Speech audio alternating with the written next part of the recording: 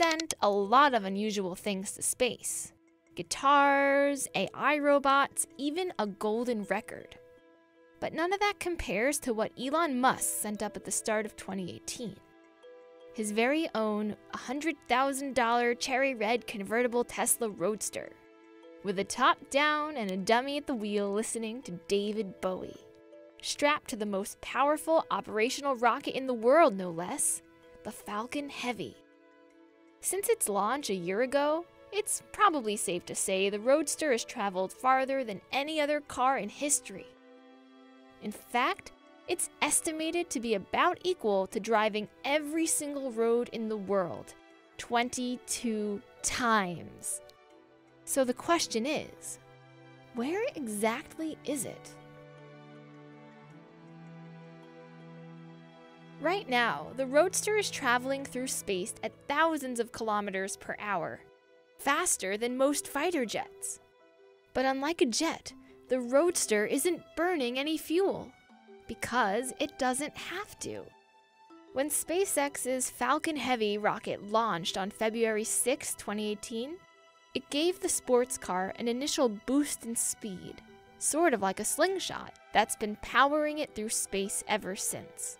And by November, that boost got it all the way to Mars. But Mars is just the first stop of many. The Roadster is currently on an elliptical path around the Sun, taking it past Venus and Mercury too. It completes one full orbit about every 557 days, and is scheduled to finish its first orbit before the end of 2019.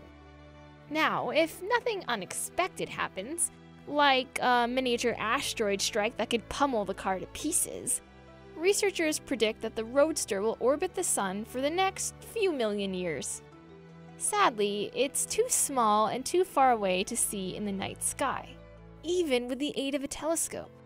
But eventually, it will make its way back to Earth.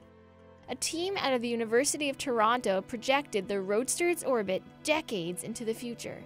They discovered that in the year 2091, it will likely pass close enough to Earth that we'll be able to see it through a powerful telescope like the Pan-STARRS telescope in Hawaii. But if you don't want to wait that long, you can easily track the Roadster online. Fans like Ben Pearson use NASA data to project the car's location through space. For now, the convertible will continue its long drive around our inner solar system. And perhaps if humans make it to Mars, like Musk hopes, we might even see the Roadster on our way there.